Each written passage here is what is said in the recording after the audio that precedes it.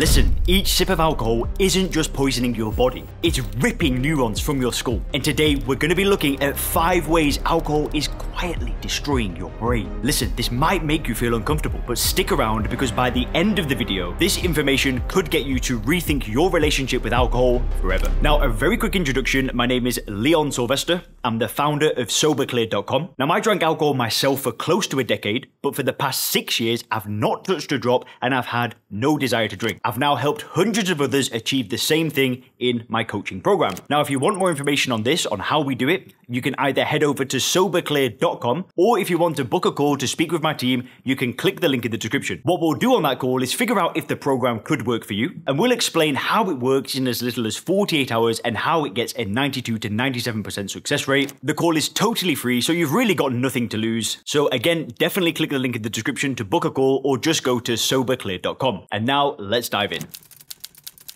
So to start, alcohol doesn't just affect your brain, it actually physically shrinks it, carving out empty spaces where healthy neurons once thrived. By the 1970s and 80s, scientists were starting to realize that chronic alcohol consumption literally eats away at the brain. Alcohol kills off the brain cells, the so-called neurons, and in the process, it shrinks the brain mass. Some of the earliest hints were from autopsy studies of the brains of deceased heavy drinking men. These autopsies found that they weighed on average around 5% less than healthy controls. With the advances in imaging techniques like CT scans and MRIs, researchers were able to investigate these differences in further detail, and the phenomenon is now firmly established in the medical literature. You will find it variously referred to as brain shrinkage, brain atrophy, or brain aging. The losses are generalized, affecting more or less every part of the brain. Our brains naturally have cavities in them, and these are filled with a fluid known as CSF.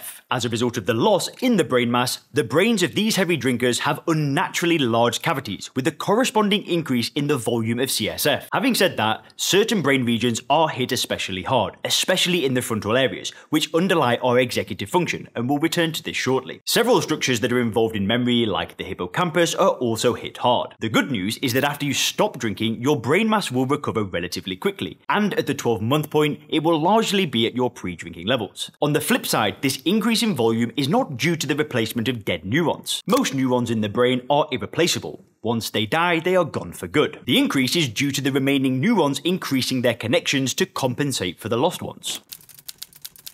Once that's set in motion, there's a second, more insidious assault. The delicate chemical balance inside your head collapses, leaving your nerves buzzing with anxiety and chaos. So everything that goes on in our mind, all our thoughts, emotions, desires, and actions are the result of our neurons communicating with each other. And the way this happens is through specialized messenger molecules called neurotransmitters. One neuron pings a neurotransmitter to another one, who then pings another one, and so on, and it makes a huge interconnected circuit. There's 6 major neurotransmitters, of which the most well known is dopamine. We'll come back to dopamine in a minute, but for now, what I want to emphasize is that our psychological well-being is dependent on our various neurotransmitter systems being in balance, so-called homeostasis. Neurotransmitters are so important that most of modern psychiatry is more or less about regulating them through medications or other means. And many psychiatrists believe that conditions like major depression, anxiety disorders, schizophrenia, and so on are caused by our neurotransmitters being out of whack. See, alcohol is virtually unique among recreational drugs in that it affects more or less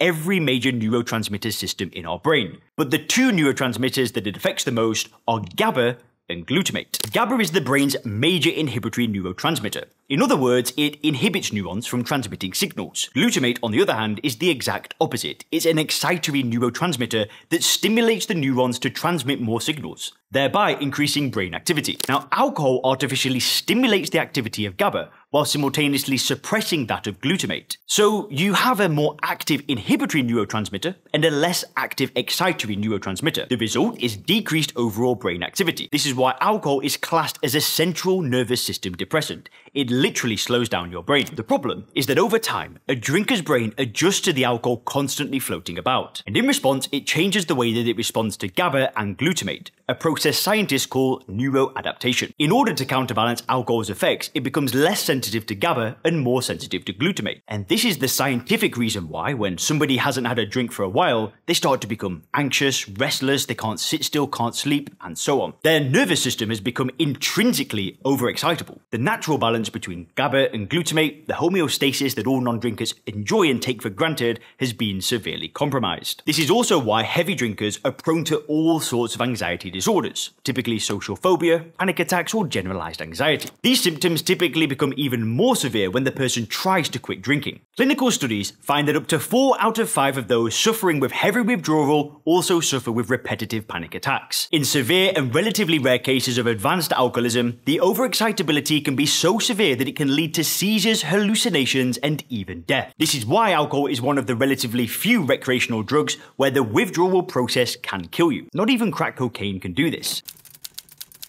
Digging even deeper, a third hidden cost emerges. Those circuits that make life feel pleasurable go dark, draining the world of its spark. So we touched on dopamine in the last section, and you've probably heard of the term dopamine addiction. Now, just to be clear, there is no such thing as dopamine addiction. This is a lay term, it's bro science. It's used in popular culture to describe repetitive, low-value behaviors that people engage in compulsively. Think gaming or gambling. What actually happens is that dopamine is the principal neurotransmitter involved in our so-called brain reward circuit. This circuit is activated when we experience rewarding stimuli like tasty food or sex. The reward circuit then creates a sense of euphoria and well-being, compelling us to seek out the same stimuli in the future. And it evolved because rewarding stimuli that we find in our natural environment like food or sex were crucial to our survival and reproduction. The problem is that once alcohol reaches the brain, it chemically stimulates the reward system, causing the release of the famous dopamine. Now, some drugs like cocaine or amphetamines directly activate the system and release dopamine. And you can get addicted to these drugs super quick, sometimes after just a few uses. Alcohol causes dopamine release indirectly, through its action on other brain circuits, which then promote the release of dopamine. So it doesn't quite pack the reward punch of cocaine or speed, and the addiction takes longer to develop. But the end result is the same. The constant, artificial activation of the reward system numbs it down, suppressing the natural release of dopamine,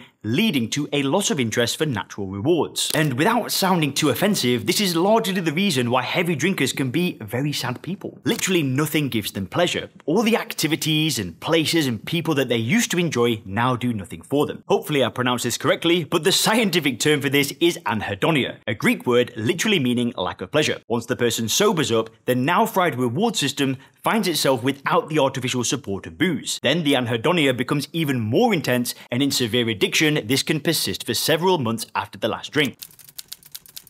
Now, we kicked off today's video by discussing the generalized brain shrinkage that follows years of heavy drinking. As you can imagine, this massive dying off of our neurons has very real consequences for the person's everyday life. We saw earlier that parts of the brain involved with memory and executive function are especially affected. Now, in case you haven't heard of executive functioning before, it refers to the ability to plan, monitor, and execute goals. It also involves the ability to respond dynamically to changes in the environment and incorporate these into decision making. When executive function is impaired, people may struggle with problem solving, adapting to new situations, or controlling impulsive behaviors. This can lead to significant challenges in both their personal and professional life. All aspects of memory are also affected. So, short-term memory, working memory, verbal and visual memory, the ability to recall past events, pretty much everything. But the decline extends far beyond just memory and executive function. Processing speed, attention, social intelligence, visual spatial ability, and verbal skills are also affected. The person is basically dumbed down across the board. On a more positive note, researchers all agree that most of these impairments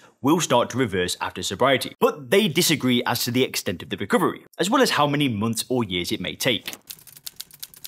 Now here's the bad thing. The end result of chronic heavy drinking is often a complete collapse of the brain in the form of full-blown dementia. So, severe language problems, often to the point where the person can't string a sentence together, severe memory loss, and severe motor impairment. The symptoms are basically very similar to Alzheimer's, and it's often very difficult to distinguish the two. The person is basically unable to even do basic tasks and is completely dependent on others for survival. According to one proposal, for dementia to qualify as alcohol-related, a man must have consumed at least 35 drinks a week over a period of 5 years. For women, the corresponding figure is 28 drinks a week. Scientists aren't sure if alcohol-related dementia is solely due to the neurotoxicity of ethanol, or if other factors like thiamine deficiency are also involved. You see, heavy drinkers are particularly vulnerable to thiamine deficiency, not only because of their poor diet, but also because alcohol directly interferes with thiamine metabolism. Thiamine deficiency is also responsible for a related neurological condition called Wernicke-Korsakoff syndrome, which mostly affects affects heavy drinkers. Tragically, alcohol-related dementia can affect relatively young people, even in their 40s or 50s. Most researchers estimate that 1 out of 10 cases of dementia are linked to alcohol, while others suggest that this may be as high as 2